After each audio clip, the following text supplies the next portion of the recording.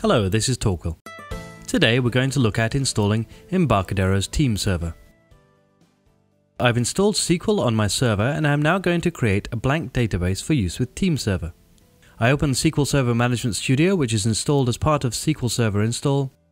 Right-click Databases and choose New. It's important to ensure that the database is set to case insensitive. With SQL, insensitive is the default, so we can leave it at that.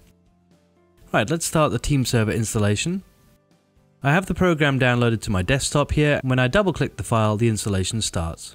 There are some additional options here for choosing the installation folder and the port number that you would like to serve the web interface to your users on, and you do need to have admin privileges to perform the installation.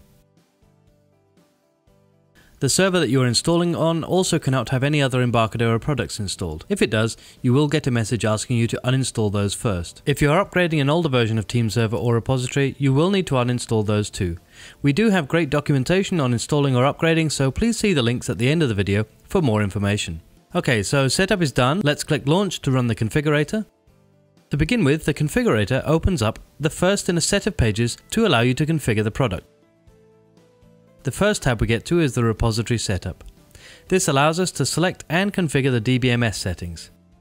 As you saw at the beginning, we are running Microsoft SQL Server, so let's choose those settings. Mine is local, so I shall leave the local host, and the default port number is already added. My SA account and password and the name of the blank database which I created earlier. Click Next and it will ensure the connection is working okay and will set up the empty database.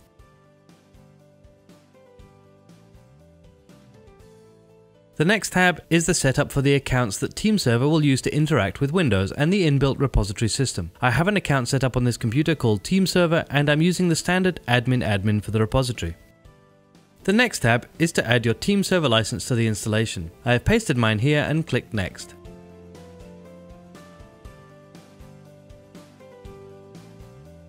This tab allows you to configure secure communication between your users and the server via HTTPS. If you do not have a certificate, the configurator allows you to configure a self-signed certificate by using a key store file. Let me enable it here so you can see the options. You add various details to the key store, then set a password to the file.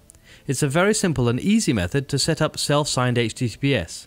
The next tab for single sign-on configuration, this allows you to use your LDAP users in Team Server, authenticating those users via your LDAP server when they log into Team Server. Another optional configuration tab is notifications. This is where you can enable and configure the email server address for Team Server to send out those useful notifications to the users.